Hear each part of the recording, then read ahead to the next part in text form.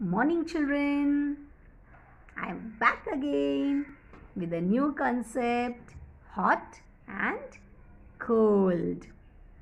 Now here children, when I show you this picture, you know the meaning already.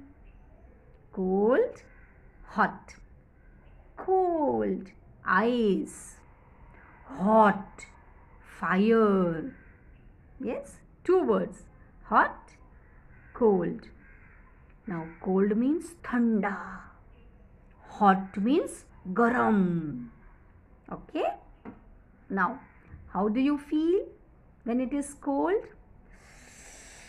You want to be inside your blanket, isn't it? Cozy bed. You don't want to get up early in the morning because it is very cold. You want to wear a sweater, a muffler. Yes, because you feel cold. And hot means garam. You feel very hot.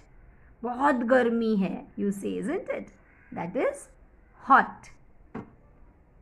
Now children, hot and cold are opposite words. Like in, out, up, down, big, small, hot, cold are opposite words. Okay. Now some examples of hot. The sun. The sun is hot, isn't it? And fire is hot. Like candle, diya, matchstick. Yes, all are hot. So don't touch the flame of candle or diya. Okay children? Or you will burn your finger. You have to be very careful. Okay, don't go near them. Yes, because it is hot.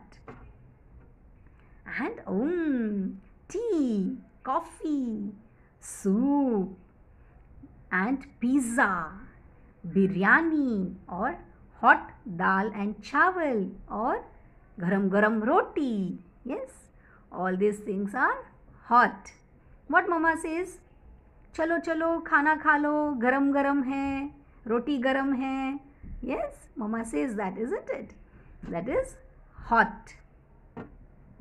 And okay children, here the gas stove, geyser, your toaster or any switchboards, you have to be very careful children, because all these are hot. Yes, don't touch them when they are on. Okay. Now examples for cold. The moon. At night you feel cool, isn't it? Snow or ice. And igloos. You know what is igloo children? It is a house made up of ice bricks, big ice blocks. Okay, that is igloos. So examples for cold are moon, snow, ice, snowman or igloos. And ice cream, juice, cold drinks, ice are all examples for cold things. And also fridge, fan, AC, air cooler, all examples for cool things. Yes. Now you already learnt the meaning of hot and cold. You know the examples. Would you like to sing a rhyme with me? Yes? Okay, so let's start.